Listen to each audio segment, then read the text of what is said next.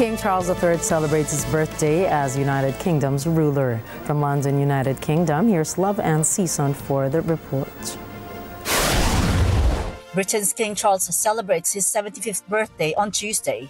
Royal experts say the king will spend his birthday by launching his new food project. King Charles aims to tackle food poverty and cut down on food waste with his Coronation Food Project. He will also visit a surplus food distribution center with his wife, Queen Camilla. The king will also meet major British supermarkets to see how the Coronation Food Project can help redistribute food that would otherwise go to waste. Meanwhile, royal sources say King Charles will soon hold talks with Arab leaders this month to discuss a roadmap for peace in Gaza. Experts say King Charles is well respected in the Gulf states and Middle East. He has studied their history and has even learned Arabic. Experts believe the king's presence with Arab royals might boost diplomatic initiatives to resolve the war in the Middle East. Love and Season from London, United Kingdom for Ng Agila International. Trusted, connected, on point.